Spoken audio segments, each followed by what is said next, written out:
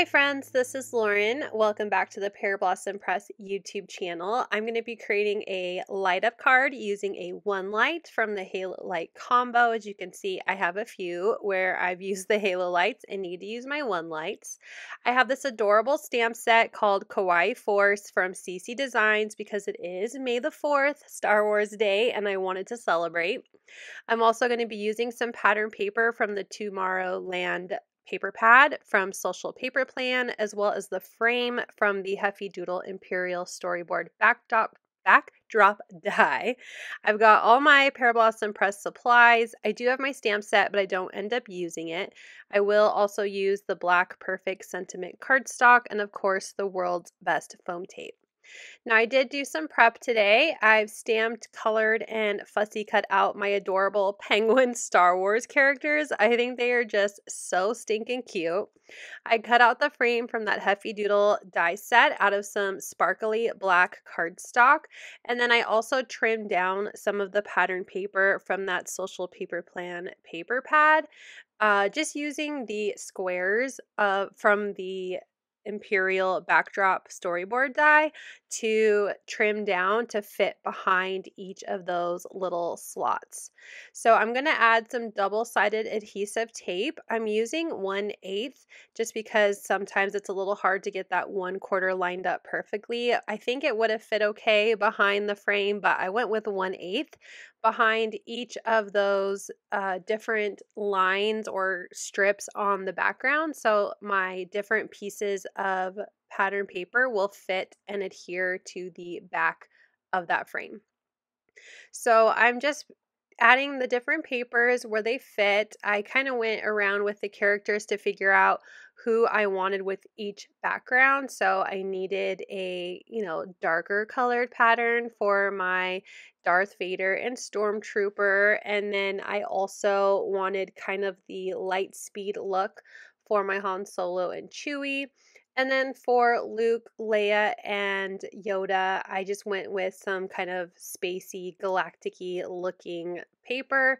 And I wanted that blue kind of burst of color for my Luke Skywalker penguin because I'm going to make the lightsaber light up, and I just wanted it to give more of that lightsaber-y look behind him. So let's get that one light out as well as the battery so we can figure out where I need to adhere this one light to my card base. So I put the battery in, you slide it in on the crescent shaped side of that battery pack.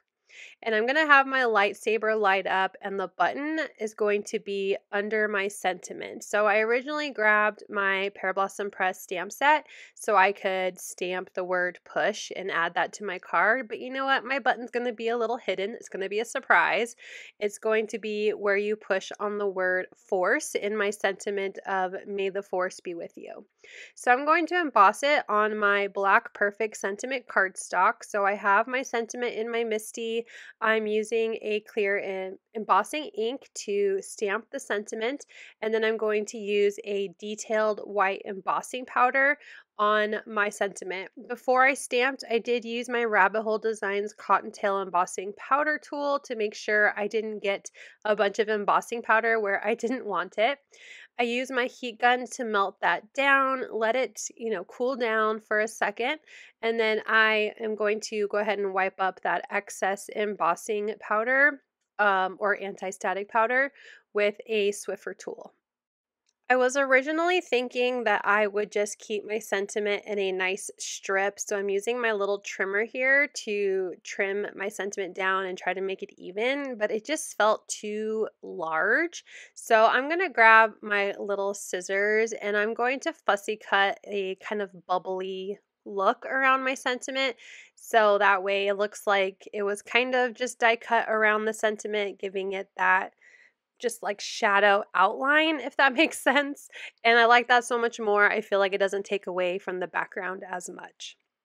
So now that I have my sentiment ready and I know that I want the word force to be the button as it lines up really well with my lightsaber, I'm going to go ahead and get my card base ready because I'm going to adhere my light to my card base. I have a pencil so I can make some marks, and I'm going to center my background, get my sentiment where I know it needs to be on the card. I'm going to use a magnet to hold my card base in place because I sometimes, when I do this technique of hovering my pencil where I need it to go and then sliding my paper out of the way, I also move my card base. So I'm just using something to help me keep that in place. You could use like a repositionable tape if you don't have a magnetic platform or table. You definitely can just use something to help keep that in place if you're like me and you always end up sliding your paper that you need to make your mark on as well. So now let's work on figuring out where the lightsaber needs to go. So I'm using the stitching detail from my Heffy Doodle die to make sure that my force is right where I need it to be. And that way I can make sure my sentiment is lined up perfectly every time. So the top of my sentiment is lining up with that stitch detail. I have my one light to get the button under the word force, and I'm trying to angle the light so that it will fit behind the lightsaber. And then again, I'm going to hover my pencil, slide that one light out of the way, and then make a mark on the pattern paper. And I have a hole punch. I believe this is about 1/16 in size. I've had this hole punch forever. It was handed down to me, so I don't know the exact size, but it's the tiniest one I have to hole punch that pencil mark that I made. And then I went ahead and use my pencil to mark through the hole onto my background card base. Now I'm going to get some double-sided adhesive tape. This time I'm using my 1/4 inch and I'm putting 2 strips on the back of my one light. And I'll go ahead and remove the backing from my adhesive. I just like to use a pokey tool to help with that. And now I'm going to do my very best to get my one light lined up perfectly with those 2 marks. So I'm hovering over, making sure my light will line up with the hole in my pattern paper, and the button will line up where I'm going to adhere my sentiment and the word force. And it looks really great, so I'm so happy about that. I'm going to add my World's Best foam tape to the back of my pattern paper background. So I know there's plenty of room to do all 4 sides, so I'll go ahead and just trim and add adhesive or the double-sided adhesive foam tape to the back. And then I added a little bit more around the back that will fit around my one light, but also just give this background some stability on my card base. I'm peeling off all of the release paper from my background here, and I will go ahead and get this centered onto my card base. And once I get that in place, I'll go ahead and press, make sure it looks good, testing my light. Everything is looking great, so we can go ahead and move on to adding all of our elements. So I'm going to start with my sentiment since I want to make sure I get that in the right spot and lining up the word force with that button. And since I already have a lot of dimension on the card because of the World's Best foam tape, having enough room for my one light, I'm using a very thin foam adhesive. This is a 1mm thick foam adhesive strip from scrapbook.com. And I'll also use some foam squares, 1mm from them as well, to attach all my cute little Star Wars characters. So my sentiment is in place. Again, I lined up the top of my sentiment with the stitching detail of that die to make sure the word force was lined up with the button. I'm adding foam adhesive behind all of my characters, and I'm just going to quickly jump through adding them in. So I have my Darth Vader and my Stormtrooper on my darker patterned paper. Next, I have my favorite duo. Again, I wanted that to have like a hyperspace vibe, like they're, going into hyperspace. So Chewie and Han Solo. I have Princess Leia on the right and Yoda on the left. Yoda was looking towards the right, so I wanted him on the left to keep my scene kind of focused onto the card.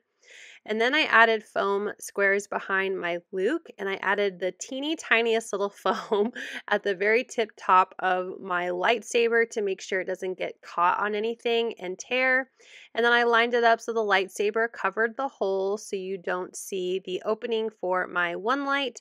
But when you press on the word force, you will see that lightsaber light up, and I love it so much. I think it's so adorable. These little stamps are so cute, and this card was so easy to put together with the help of the pattern paper. But I hope you enjoyed this tutorial and you have a fun Star Wars day today. You can find my list of supplies down below in the description, including everything you can get from the Pear Blossom Press shop. Here are some more inspiration videos. Make sure you hit like and subscribe if you're new here. Thanks so much for watching. Bye!